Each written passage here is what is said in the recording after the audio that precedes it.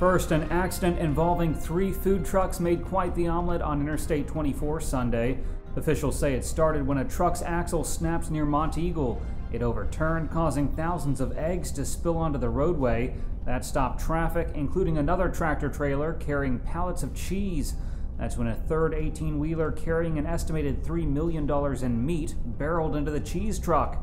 An eyewitness described the smell of spilled meat, eggs, and cheese as extremely unpleasant. Coming down the hill here, you'll see this truck. It was just tipped over with all these eggs as I'm driving by.